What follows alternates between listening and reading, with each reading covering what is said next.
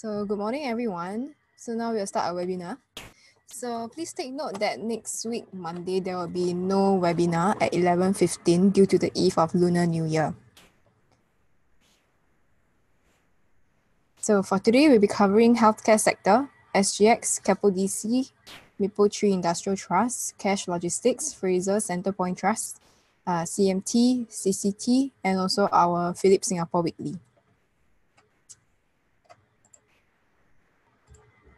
So starting with the Singapore healthcare sector, this is our first healthcare sector monthly report. And so we have started with a rather basic set of data and also graphs. So over here on the first graph, you can see that Singapore's hospital admissions growth has been faster for the private sector as compared to the public sector. The private is faster for the public sector as compared to the private. And the private is the dark blue line, while the public sector is the light blue line. As you can see, the private sector's growth is still at the contraction phase. So, Singapore's hospital admissions grew 4.3% year-on-year in November 2018 as of the latest data available. So between 2008 and 2017, the number of doctors in Singapore grew at a CAGR of 6.1%, and this is to cater for the aging population in Singapore. And also for the number of dentists per 10,000 people in Singapore, it's relatively flat at 4 in 2017 as compared to 3 in 2008. So the growth of dentists is much slower, it's more gradual as compared to the number of doctors in Singapore. So for the number of hospital beds in Singapore, it grew at a CAGR of 2.1% between 2006 to 2018. But in the recent years, past 4 years, it accelerated at 4.4%. And this is mainly due to new hospitals coming up, such as the Woodlands General Hospital, the Sengkang General and Community Hospital, the Integrated Care Hub, and Outram Community Hospital. So between 2018 to 2022, there's going to be an increase of around 40% of public beds available. So this will also pose as a competition to the private healthcare sector. So moving on to the Singapore birth rate, it's still continuing to slow and contracted at 4.9% year-on-year in September as of the latest data available. And for the number of citizens aged 65 and above, it grew 6% year-on-year in 2018. So this 6% is rather flat because in 2017 is also 6% year-on-year. So the growth of senior citizen has been at around this pace for the last few years, between 6 to 7% increase year-on-year. So one regulation policy that we should take note of in Malaysia is the B40 Health Protection Fund, B40 HPF. So it's effective for January 2019. And this basically provides insurance coverage for the bottom 40% of the Malaysian population. And it covers 36 major critical illnesses and provides up to 14 days of hospitalization income, capped at 700 ringgit per annum. So what this means for the Malaysian private sector is there is likely to be a higher flow of volume into the private healthcare sector with the insurance coverage for 40% of the total population. And this scheme will be managed by Bank Negara Malaysia. So this will be a potential tailwind for the Malaysian private healthcare sector. So for the Singapore healthcare sector, however, we still maintain a neutral due to near-term headwinds such as slowdown in medical tourism due to strengthening SGD, as well as increasing capabilities in regional rivals such as in Indonesia, Thailand, Malaysia, and Vietnam. So it's increasingly more expensive for foreign patients to seek healthcare treatments in Singapore. And for Singapore private healthcare companies to grow, they have to focus on specialty treatments, eliminate pricing surprises for these foreign patients, and also tap into overseas expansion, such as Raffles Hospital, a medical group that they've already expanded to China, and also M&As for inorganic growth. For the 4 healthcare stocks under our coverage, we have Raffles at Accumulate, HMI at Buy, Singapore ONG at Buy, and this was for the results a few quarters ago, and Q&M Dental Group at Neutral. So these are the regional peer comparisons, Singapore hospitals, asset-light healthcare companies, and also the regional peers from Bangkok, from Thailand, and Malaysia. So moving on to Singapore SGX results last Thursday. So for SGX, we maintain buy at a lower target price of $8.36. And the main positive from the results last Thursday is the derivatives. There was a huge boost in derivatives with record derivatives volume, up 23% year-on-year, mainly due to China A50 futures, FX futures, and their MSCI NTR take-up rate is also higher. So the derivatives business benefited from higher volatility in the region, and the trading volume spiked in key equity derivatives, 21% increase year-on-year, and the FX increased 61% year-on-year. And also derivatives also benefited from higher collateral management income, increasing 64% year-on-year due to higher open margin interest due to rising interest rates. And also higher take-up rate in the MSCI NTR product suite resulted in a larger balance in collateral management income. And the main negative for SGX results this quarter is the equities. It contracted for the second consecutive quarter at negative 12.8% year-on-year, and this is the slowest in 2 years. And the management has mentioned that the SDAV contraction is due to rising trade tensions, concerns of rising US interest rates, and also a slowing global economy. So investors are all having a risk-off mode and negative sentiments as well. And another blow to equities was the average clearing fees decreasing 2% due to more trading from market makers, as well as higher proportion of lower yielding standard warrants and daily leverage certificates. So for the OPEX, it's mainly due to higher staff costs as headcounts rose. Net profit margin remains relatively stable and flat. And yeah, derivatives volume increased 24% year-on-year due to higher demand for risk management solutions. And as for second quarter 19, derivatives business contributed to 50% of the total revenue. So as compared to around 5 years ago, derivatives only contributed to less than 20% of SGX revenue. So you can see that in the recent years, through diversification, SGX diversification into derivatives have sort of supported their earnings, while securities business took a backseat. So the latest update for the SGX and the India Exchange arbitration, they have both submitted a joint consultation proposal to their respective authorities. So trading for the Nifty 50 will go on as usual until 2 months after the Indian court makes a decision on the proposal. And this is provided that SGX loses the case. So in either way, for the lawsuit, the Nifty 50 license will end. And this lawsuit is mainly to prevent SGX from releasing a new product. So if SGX were to win the case, then they can continue releasing this new Nifty 50 product. So with the case in limbo, the arbitration still remains as a financial risk for SGX. And the exposure is probably about less than 5% of its revenue. So for investment actions, we maintain buy at lower target price of $8.36. Yeah. So now I'll pass on to Richard for KDCREIT.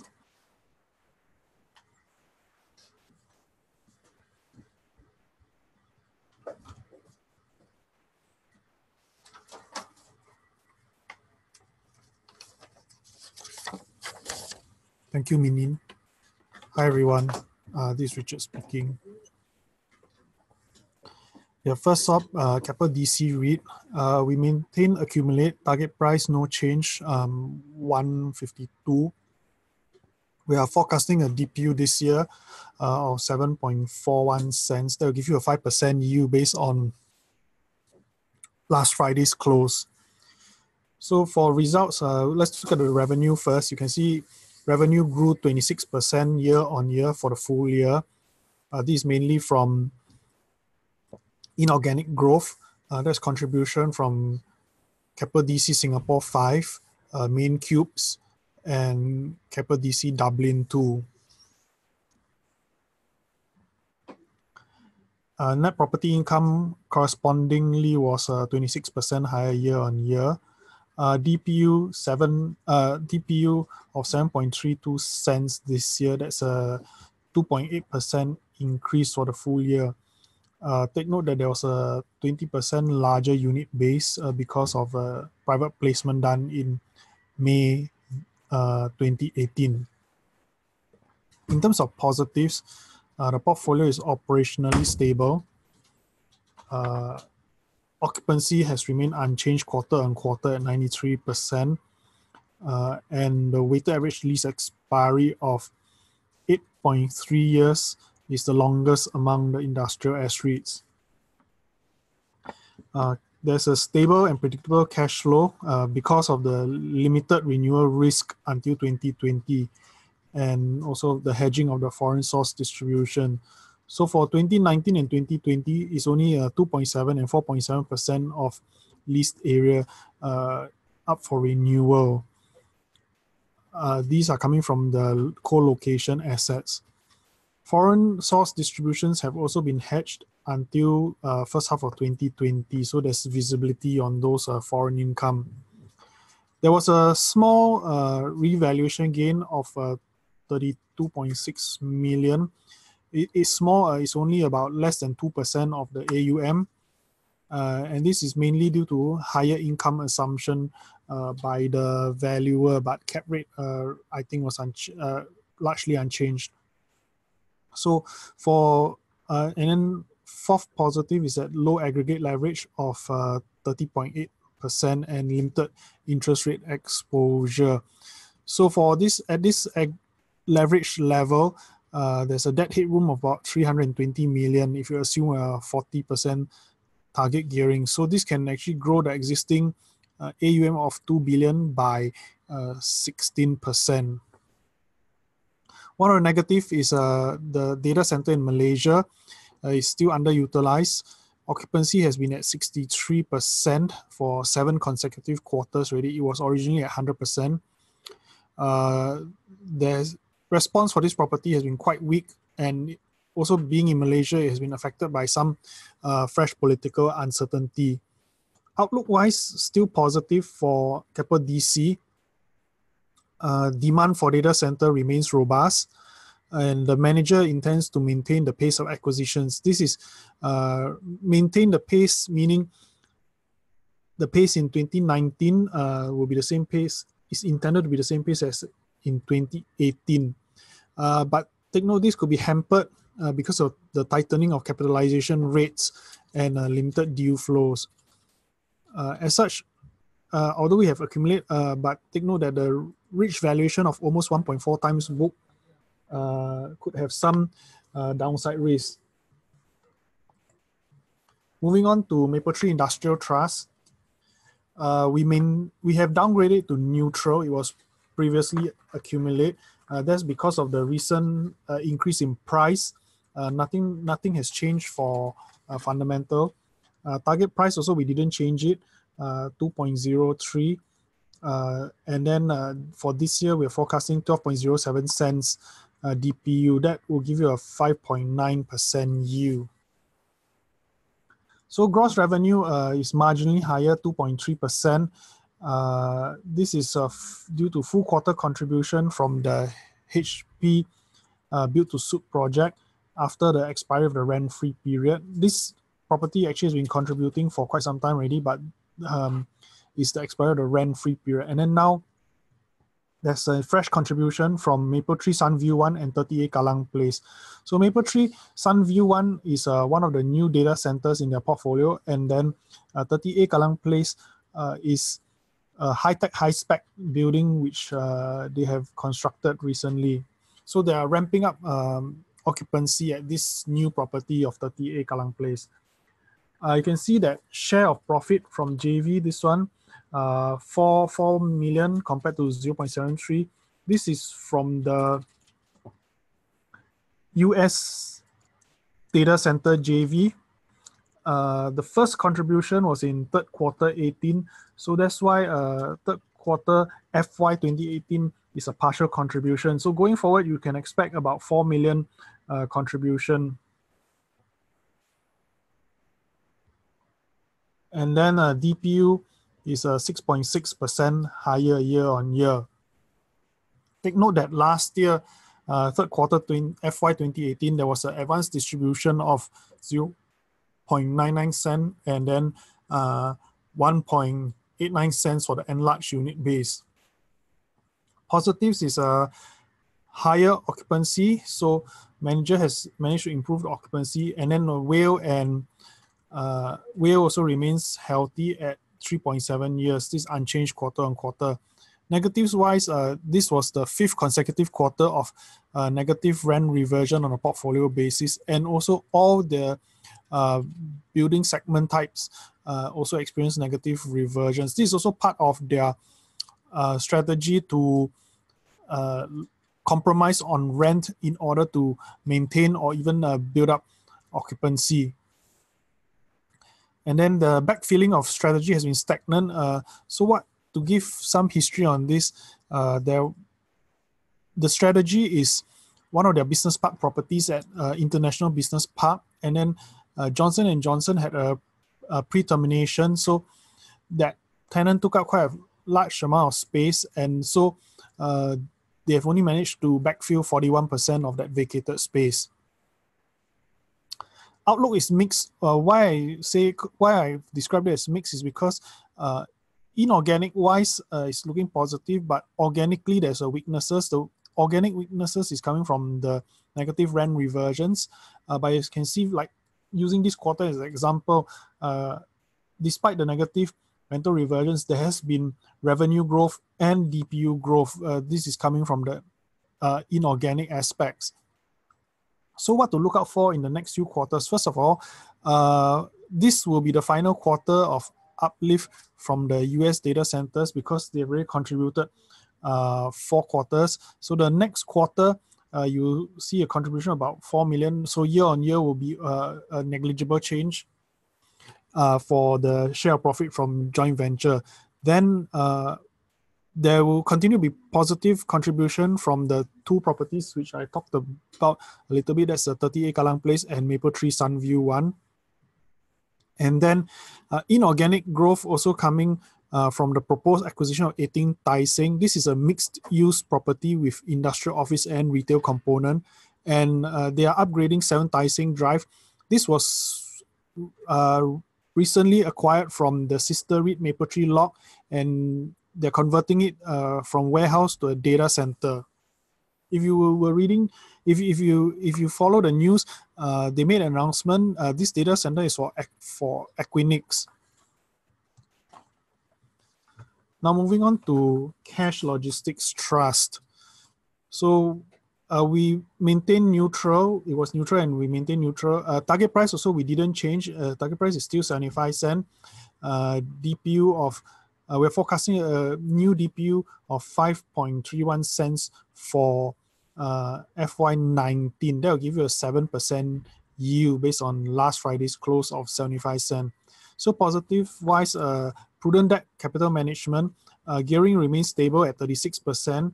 And then with this, we estimate a debt headroom of about 90 million, which can grow the AUM by about 7%. The weighted average debt maturity also has been extended to 3.9 years from previous 2.2 years, as they have already refinanced all the 2018 and 2019 Singapore dollar denominated debt. And only 6% of total debt is due in 2019. This is coming from the Australian dollar loan. So capitalization rates also compressed slightly. For Singapore average, it has compressed from 6.4% last year to 6.3% this year. And then for Australia, average capitalization rate is compressed from 6.9 to 6.5. So in general, most of the properties, the value has remained stable despite the compression because of lower rental assumptions used by the valuers as well. However, there are 2 properties which are the exception to the norm. That's a Precise 2 and Commodity Hub. I'll talk a bit more about it in one later bullet point. Moving on, lower Cash also has lowered its tenant concentration exposure to CWT. Notwithstanding that, CWT is still the largest tenant in the portfolio, except that is now accounting for about 21% of rental income compared to almost 33% a year ago. How this has come about this lowering exposure to CWT is because of the conversion of CWT commodity hub to a multi-tenancy lease. For the negatives, there was a revaluation loss. This is mainly because of two properties, Precise 2, which will be converted into a multi-tenant building this year in April, and that commodity hub, which was converted last year. Note that this revaluation loss on a portfolio basis is also still quite small. It's only about 1.3% of the AUM. For the other negative is that there was a negative reversion for the portfolio. That's a minus 4.4 for fourth quarter and minus 4.5 for the full year. And then occupancy just slightly lower. This was due to some conclusion of short-term contracts at Commodity Hub. Outlook, we think is negative for cash because negative reversions are expected to continue in 2019. They have a significant amount of leases due for expiry in 2019. That's 22% of their portfolio weighted by gross rental income. And then they are also having the conversion of the Precise 2 master lease. The existing master lessee has indicated that he will retain only 20% of that 20% of the space at Precise 2. Also, take note that the current equity yield, distribution yield is about 7%. So that will be a bit challenging to make DPU accretive acquisitions either in Singapore or Australia because the cap rates in these two countries are in the mid 6 to high 6%. So the manager would need to use a certain degree of gearing in order to acquire assets DPU accretively. Now we move on to Tara, who will talk about the other REITs that announced last week.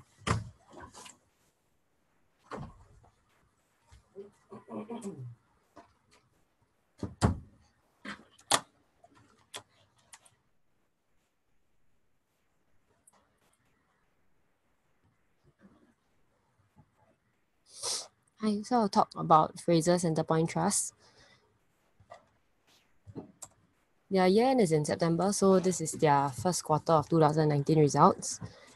So year-on-year, there's been increase about 3%. Net property income slightly lower increase. This is mainly due to higher marketing expenses and car park expenses for Anchor Point as they recently took over the car park management in the fourth quarter of 2017. And there's been improved MPI margins for Causeway Point and Changi City Point. These two malls account for about close to 60+% of the entire GRI. Especially for Changi City Point, they recorded about a double-digit increase in their revenue in comparison to about 2+% increase in expenses. So in short, they have been able to increase their revenue more than proportionately than the increase in the expenses. And this is mainly due to the progressive tenant reconfiguration at Changi City Point as they have added more outlet tenants and also the heightened positioning of the mall as it sits on downtown Line 3, which just opened slightly over a year ago. So this helped to increase the awareness of the mall. And another positive out of this set of results is that they have secured the refi and prepayment of certain 2019 borrowings and 2020 debt. So what's left in 2019 is just a 60 million MTN that's due in April this year, and also some 100 million of unsecured bank borrowings, which they are intending to term out in due course. A negative would be that there's been the rental reversions for Changi City Point and North Wing are waning. So just in this quarter, over half of Changi City Points and close to a third of North Point North Wing's expiring leases for the year had been renewed, though they had been on lower reversions on a quarter-on-quarter basis. And tenant sales growth has still been flat. This is on a same-store sales basis, so excluding North Point North Wing, which went through the major AEI completion last year. On the same note, occupancy costs, which is a metric measuring the rentals over total sales, has also inched up slightly to about 16.6% in FY18. So this figure has been creeping up steadily over the years. This compares to about 15+% in FY15. So outlook-wise, the manager expressed confidence that healthy reversions will actually be locked in for Changi City Pine, despite the so this is in context of the upcoming opening of Changi Jewel in March 2019. As you might know, this is the largest retail addition this year, and this has been weighing on many of the retail landlords' minds. However, they mentioned that CCP is a very different positioning, as their outlet, they are more of an outlet mall, so very different trade mix from what Jewel is offering.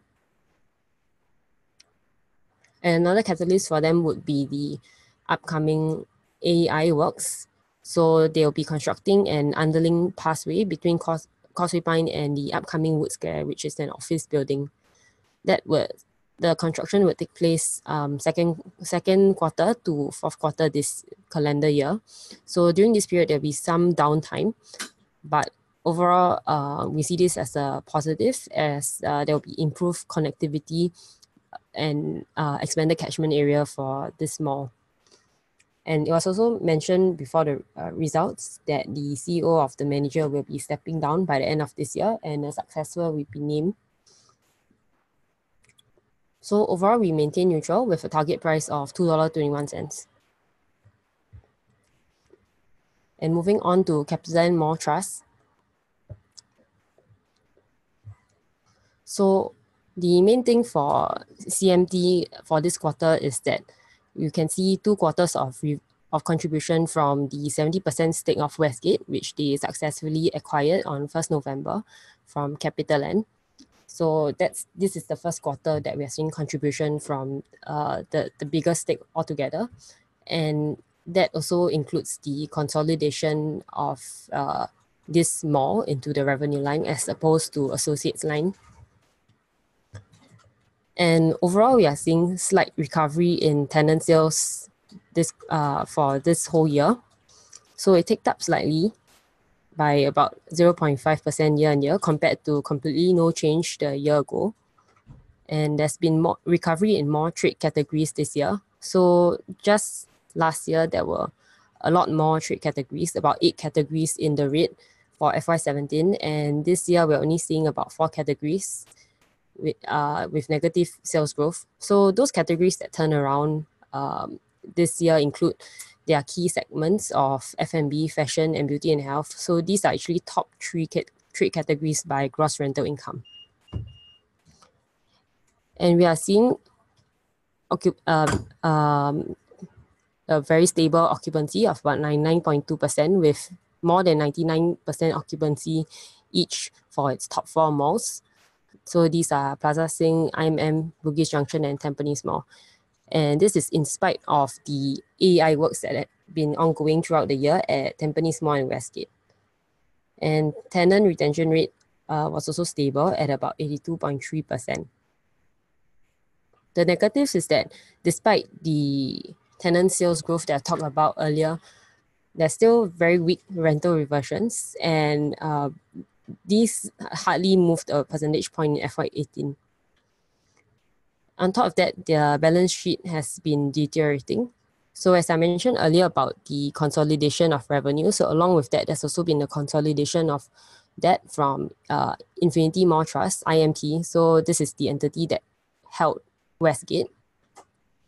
So now with the consolidation, their debt term to maturity has shortened to about 4.4 years compared to 5.2 years prior to the transaction. And they also currently have a higher leverage of about 34.2%. Prior quarter was 31.7%.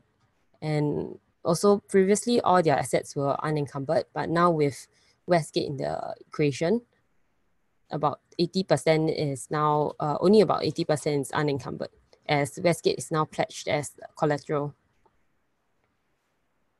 And outlook-wise, we expect the AAIs at Tampines Mall and Westgate, which had been completed in the fourth quarter, to bring in higher footfall and tenant sales and potentially higher reversions in the longer term. And another near-term growth catalyst would be the upcoming completion of Funan, which is slated to open in June this year. So as at end December, 80% of leases at Funan had been pre-committed or under active negotiations. So this 80% is for both retail and office combined. And to note that this already accounts for the new state technologies dropout that we mentioned as a potential risk in the previous report. And moving on to CCT. So this quarter, it was a very good set of results. As you can see, double-digit growth. And these were mainly on the back of the contribution of Asia Square Tower 2 and Galileo, which was their very first overseas acquisition in Frankfurt, Germany, that they acquired in the mid of last year. And these contributions were more than able to offset the loss in revenue from their divestment of 20 Anson. And on organic growth side of things, we are seeing very healthy improvements in MPI margins, especially for the Capital Tower and 6 Battery Road. And 6 Battery Road is their property that's yielding the highest rent per square foot per month. And this has been trending upwards quarter on quarter. And average expiring leases are seen to trend downwards in 2019 and 2020.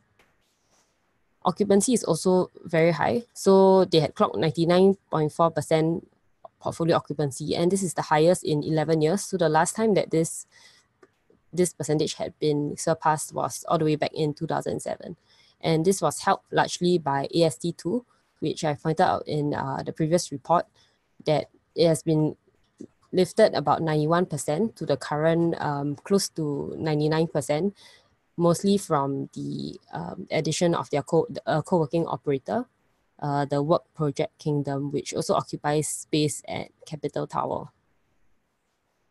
A negative is that the fate of HSBC building is still up in the air, though the manager is leaning towards the options of refurbishment and reletting or redevelopment as opposed to divestment.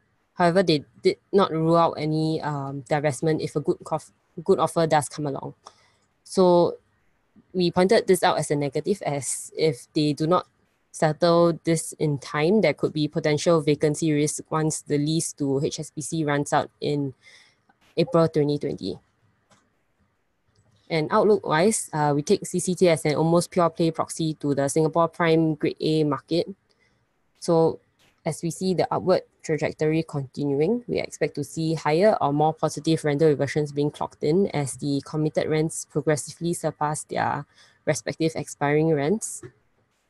And as they've already secured JP Morgan as the key anchor tenant for its Capital Spring development, they are also launching the marketing suite for this development in the first half of this year. So you could potentially see even more take-up rates for this upcoming Capital Spring. And outlook-wise for the inorganic growth, Germany is likely to continue to be one of the next sources of their overseas acquisitions. However, as we had pointed out in our report, there could be the mooted Deutsche Bank-Commerzbank merger.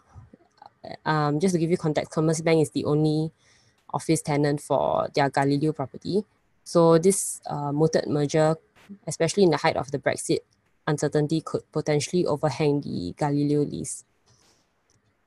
So overall, we maintain accumulate with a higher target price of $1.93. So this has been adjusted upwards in line with the continued upcycle in the office rents.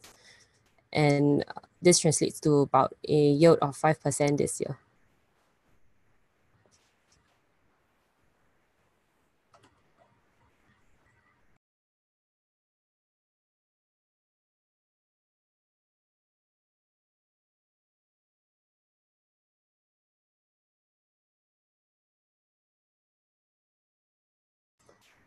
So Paul is currently away. I'll just flash through his slides for the Phillip Singapore Monthly Weekly.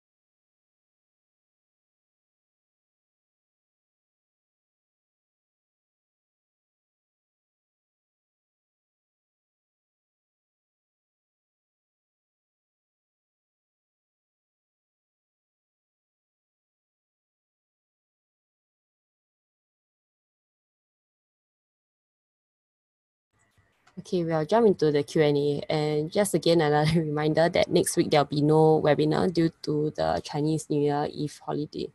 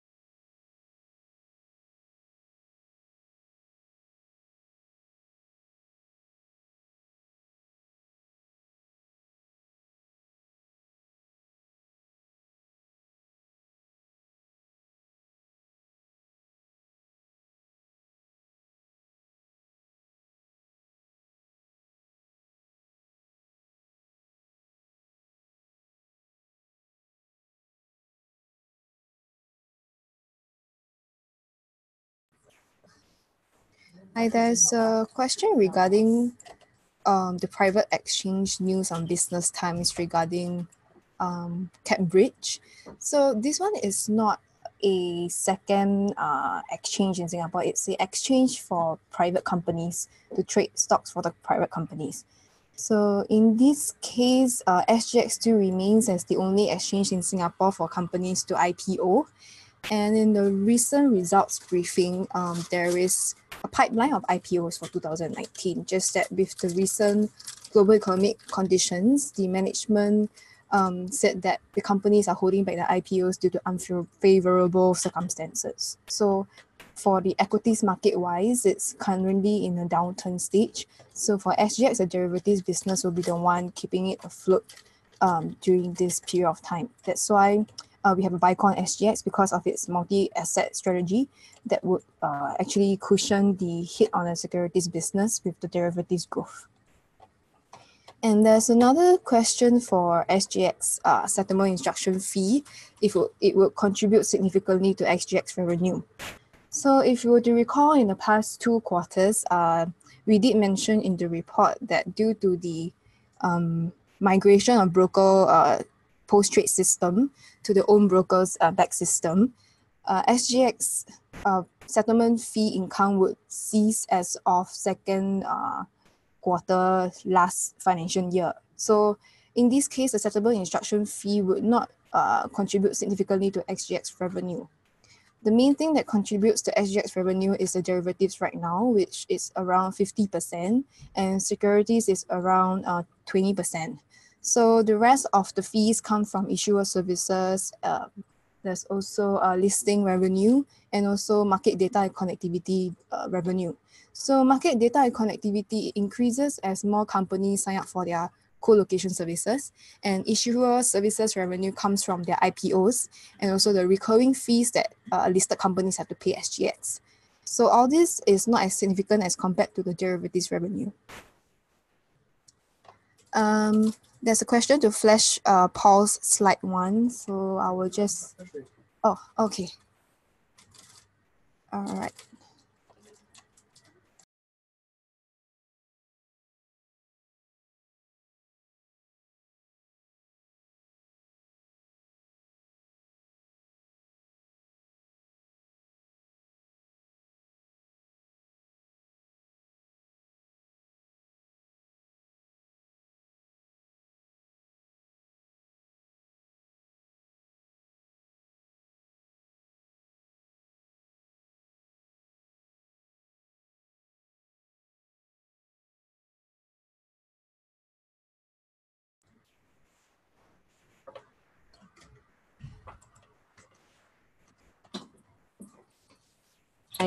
There's a question on FCT on Bedok Point, which is not doing well. So the question is, what's our view and any insight from management from the AGM?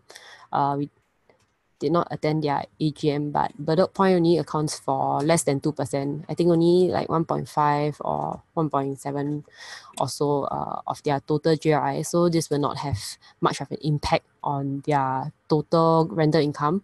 That's why we're always focusing on their top 3 malls: Causeway Point, Changi City Point, and Off Point North Wing. So all these account for already more than 80% of their GRI. In terms of Bedok Point, I think there's always been, the management has always been communicating that there could be a possibility to divest this asset, as they've constantly been clocking in negative rental reversions or very weak rental reversions for this Bedok Point. So either a total revamp, total AEI of the whole mall, or a potential divestment. And there's a question on Funan, will the revenue be improved? So right now, the Funan have been closed for about the past 3 years. So with the Funan coming on board, there will definitely be the addition of revenue from them.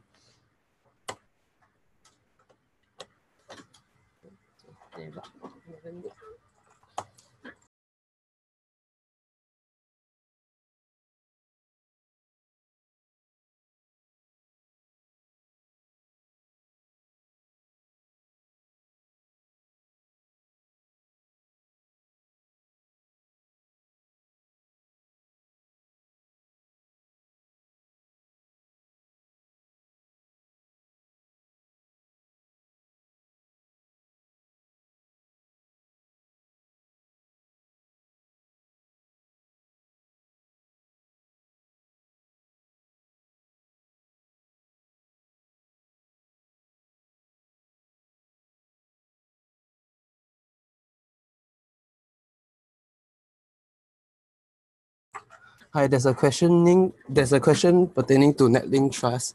So the question is, wouldn't the introduction of 5G cause many home users to abandon their broadband since 5G is fast enough?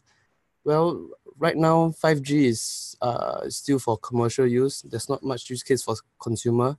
And also because 5G implementation will cause capex to skyrocket for telcos, I believe 5G data would be charged higher to customers at the start. So it's still early stages for now.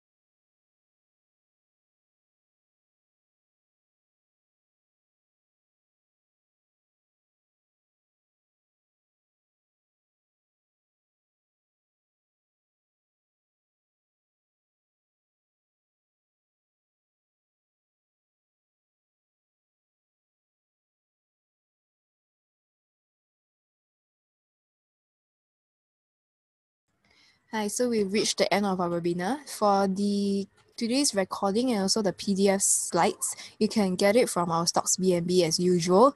In the next couple of days, you will upload it. So thank you for tuning in, and please remember that there's no webinar next week on Monday. Thank you.